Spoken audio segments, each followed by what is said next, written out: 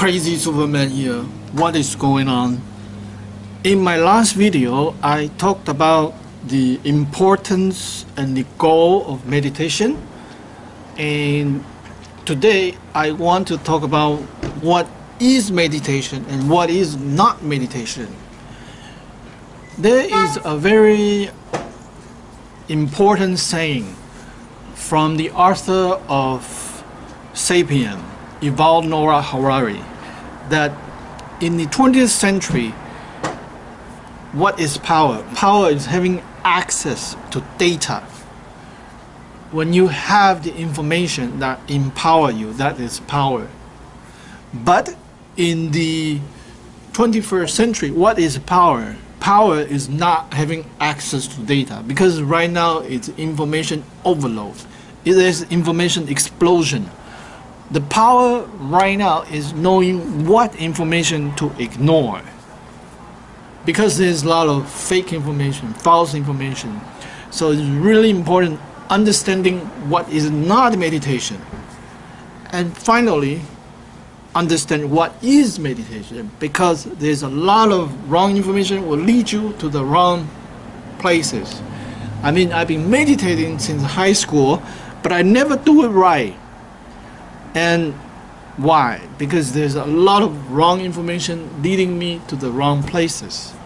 So, coming up in this episode, I'm going to talk about what is not meditation and what is meditation. Well, today I kind of want to share my experience of quitting the UberEats. And Ali Jamali, oh my God, that table topic session was incredible, because he effectively used the most important skill of Toastmaster, imagination. You always have to imagine and use the imagination, bringing the audience and make it exciting and fun. So this week, the Toastmaster Medallion Award, I'll give it to. The reason I quit, because I was doing my meditation challenge, I was reading my book, and it's talking about the right speech, the right action, and the right livelihood. That's part of purification of our mind. And you want to purify your mind so that you can meditate. And one of the things is the livelihood. Like you want to have a clean livelihood that's compassion. And UberEats is not, because it's all alcohol or animal meat, which you have to kill the animal. And that was the reason I stopped doing the UberEats delivery. Opening my little Dhamma book. On that chapter, what is meditation and what is not meditation?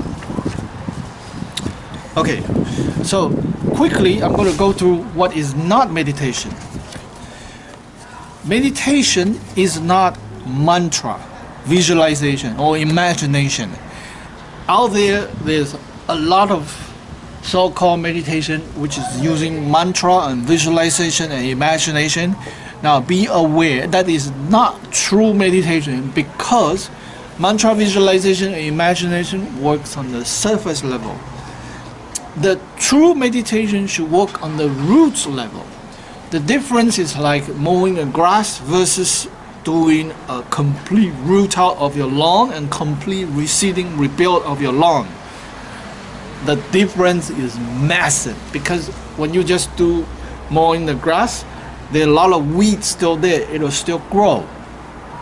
And second thing is guru, exploitation, and business. There are a lot of meditation on the outside right now. It's actually some kind of guru, it's some kind of business, it's some kind of exploitation. You are just their customer. It's not pure Dharma, it's not pure learning, it's not pure transformation. And meditation is not a religion. Meditation should be universal, because it's a solution to life suffering. And You shouldn't have to believe, any dogma, any religion in order for meditation to work. Meditation should be like a USB plug-in. You can plug into any computer and works. You can plug into a Jewish computer. You can plug into a Christian computer. It doesn't. You can plug into an atheist computer and it will make the computer run faster. So meditation doesn't have to be a religion. And meditation is not a trip, not a vacation, is not feeling great, oh, this is wonderful, wonderful. Quite the contrary, meditation is learning how to deal with adversity, how to not feel pain by the pain, and non-reaction, rather than seeking enjoyment, seeking pleasant sensation, because that will take you out of meditation. It's very dangerous. And meditation is not concentration. Like you get concentration from playing video game, you get concentration from driving. One moment you're not focused, you could die on the road. Meditation, on the other hand, is for liberation, is for changing our patterns of our mind. And meditation is not magic. It's not like we put a whole bunch of bad causes, bad deeds, and we hoping good things will happen. Meditation is hard work. And meditation is not a money-making business. Out there you will see a lot of people using meditation as a money-making business model. Now, when the person is teaching it as polluted with money, they don't understand the real Dhamma. If they understand real Dhamma, they wouldn't offer it as business. To dissolve your ego, you cannot use money to buy. Quite contrary to the truth, you cannot use money. And meditation is not an escapism. Quite the contrary, meditation is seeing the reality, facing the reality, and taking a positive action. And last point, meditation is not a ritual. It's not a ceremony. It's not something that you do and nothing changes to your daily life. Meditation is practical.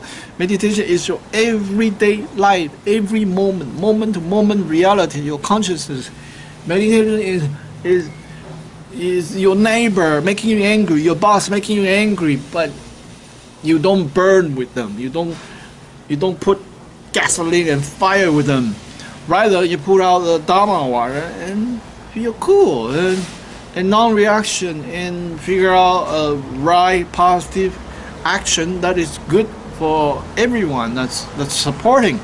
These are the points. What is not meditation? Meditation is not mantra, not visualization, not imagination, not guru, not exploitation, not business, not religion.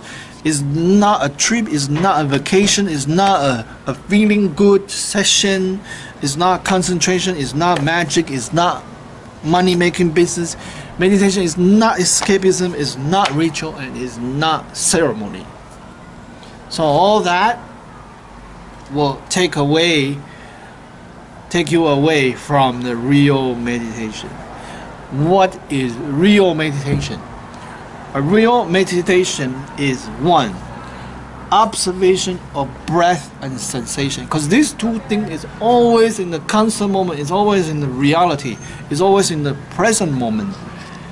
Second, meditation is removal of all cravings, because the source of suffering, the source of pain in life is from our craving, is from our addiction, because that leads to ego problem, leads to destructive emotion.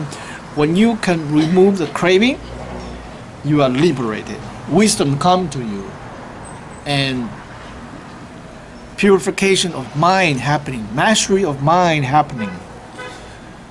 Third point, meditation is universal. It is scientific. It is non-sectarian. And meditation can pass the peer review. And you can duplicate the same result at different laboratory, a different person. And it's very important. If it's not universal, it's not meditation. Because the solution should be universal. The suffering is universal, right? It should be equal. And meditation is high morality standard. To train your mind, to purify your mind, you have to have high morality. You can't be killing a pig, having a barbecue, and the next moment you try to meditate. You can't rob a bank and then next moment you try to meditate. That's not possible.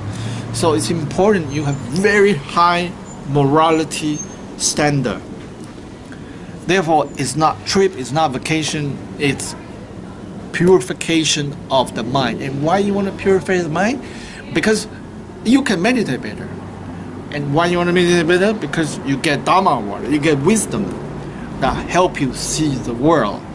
So it's kind of a positive spiral that you will get into it once you get the meditation right.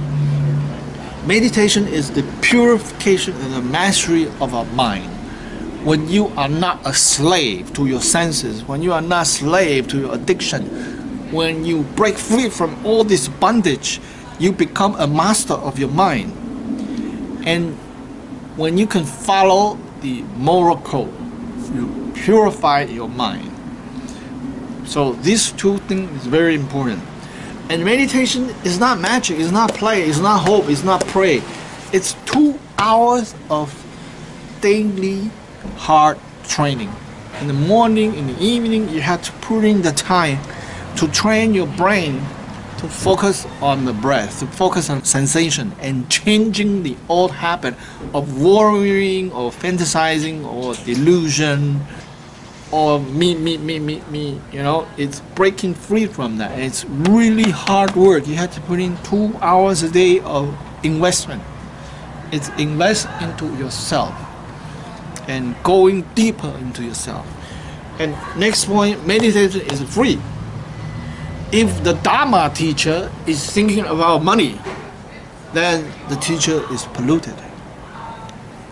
And only when it's free, it is universal, it's accessible by anyone, it's a real Dharma. And meditation is a realism, is workism. It's not, oh, I'm running away from my responsibility. It's seeing the world as it is, the good, the bad, and out of it, taking a positive action that's good for yourself and good for others. Taking action is very important. You are not entangled in your ego. You are not entangled by your emotion. Rather, you are always taking strong, positive action that's good for yourself and for the world.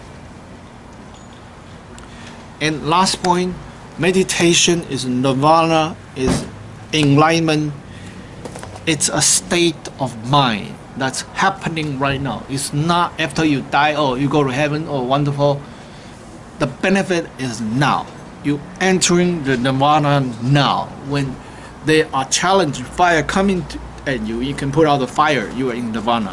When you have compassion, you have tolerance coming out of you, despite of all kinds of challenge, you are in nirvana, you are in enlightenment. So meditation is all of that. Let me summarize it. Observation of breath, not sensation, removal of all craving, universal, scientific, non-sectarian, high morality, purification, mastery of the mind, 2 hours of hard training.